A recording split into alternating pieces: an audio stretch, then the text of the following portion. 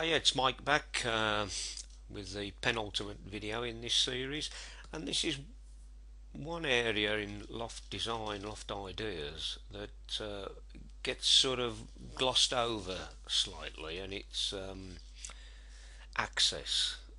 How are you going to get from your first floor up to your loft? And most people just say, yeah, upstairs, which is right, you will. Um, but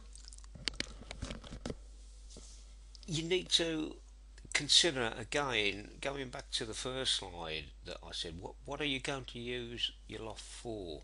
Now, the access primarily becomes more important if you're going to use it as a playroom, or it's going to be for an elderly family member.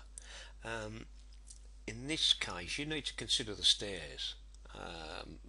For instance, the loft designers are really looking to design a loft that works. Sometimes they don't consult you fully, or in my opinion, they don't consult you fully as to the use of the loft, and they will fit a staircase in to suit their design.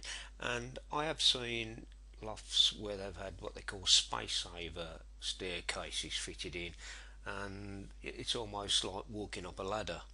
And if you're a young person or you're an elderly person, obviously that isn't the ideal setup. And the same can be said really for spiral staircases. Those have their challenges also for the young and the elderly.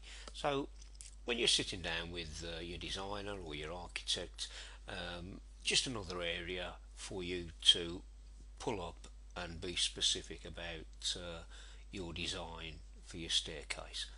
I hope that helps you out, and I'll see you in the last video. Bye for now.